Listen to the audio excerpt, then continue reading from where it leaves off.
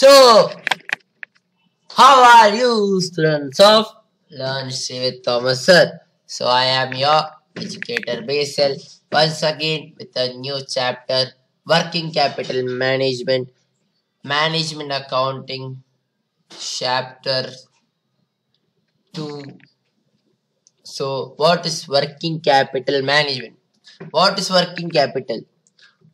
Working capital is the capital used for the basic working of the business, like expenses, sales, gross profit, raw materials, direct labor, all the charges are used is comes under working capital. So what is working capital management? It's a business strategy designed to ensure that a company operates effectively, efficiently by monitoring and using its current assets and current liabilities to the best effect. So working capital management is how we manage the current asset and liabilities to the best of the company. So how do we working capital fund is required for day-to-day operation, and it is like a blood in the human body. Blood is there for human body, so is working capital for the company to do day-to-day activities like paying labors, buying raw materials, paying electricity bills, and all sundry expenses, to pay all sundry expenses, sundry debtors, receives and getting money from sundry debtors or comes under debtors, creditors, everything comes under capital. So balance sheet consists of capital in liability side and FA, working capital and short term in asset. So next, it is net working capital and gross working capital. Net working capital is qualitative in nature, gross working capital is quantitative in nature. Net working capital indicates the ability to meet the current liabilities and operating expenses. Gross working capital is available to meet current for financing current assets. It is expressed as CACL. Net working is expressed as CACL, and in gross working capital is expressed in CA. Net working capital is popular in accounting, and gross working capital is known for popular in management. But net working capital is suitable for uh, a sole trader, and gross working capital is suitable for companies. Net working capital is useful for finding out the true financial position of company. Gross working capital does not reveal the true financial position of the company, as gross working capital only consists of trading account. It doesn't cover the profit and loss or balance sheet. So unless we make profit and loss, unless we make a profit and loss account, we will not know the real position of the firm. Now for net working capital, we find the gross profit through trading account, then net profit in uh, profit and loss account, then we find comes in balance sheet. Gross working capital, you only the work in trading account and then in balance sheet. So you don't touch to profit and loss account. So that's why it doesn't reveal the true financial position. So next, we can see the stable business, how the stable business goes, and how stable business is a business that doesn't have any growth. It is how it is.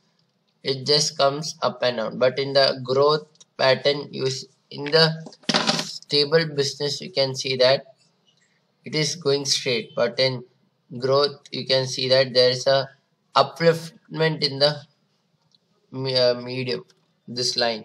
That means it is growing, and the lines go up and down through it. So next, advantages are adequate Working capital, solvency of the business. So the a business will not be shut down by insolvency. Goodwill, it will have a good will. There's a good name in the world, and many people will contact the company if there is working capital. Easy to get loans. So if you see the financial position and the company gets the bank would be ready to pay any amount of loan. Cash discount, provides cash discount to the debtors if they have adequate working capital. Regular supply of raw materials. As there is adequate money, you can have regular supply of raw materials. You can regularly pay the salaries, wages, and other day-to-day consumption like electricity bill, monthly like electricity bill. We can day-to-day like sundry expenses can come. That exploitation of favorable condition, that is usage. Favorable condition, you can say go to a monopolistic monopoly company where you have everything, so you can do changes in the price. You can make it low and you can have more demand. Ability to face crisis, you will, if there is adequate access, if there is a small loss, it will not affect the company. Quick and regular return on investment. ROI, return on investment is ROI. Basically the people who knows about share market knows about ROI. So you can see the Mama Earth had maximum ROI, so that we can compare in this. Adequate, they have adequate working capital. Maybe high morale. The high morale in the, they will have, we have confidence, we can play high games when we have adequate working supply. When there's inadequate working capital, there will not give a no cash discount. We will not give cash discounts. Bad, we will have bad credit rating on loans. Losing business opportunities will not come. Longer operating cycle would happen. Neglecting plant maintenance. There will be high interest rate for loans we take. When your credit score is less, then you will have more interest. Low ROI, less of ROI, low profitability. We will have no, we cannot give returns to the investors. So working capital is consists of the following in operating cycle, like raw materials, work in progress, finished goods, sundry debtors, receivable, and cash. These are the doodles in the working capital. So calculation of operating cycle. What all we curate operating cycle. Duration of raw material man storage stage. Duration of work in progress stage. Duration of fixed goods stage. Duration of receivable collection stage. Duration of credit period allowed by suppliers. These are the calculation duration of operating cycle. So we end with our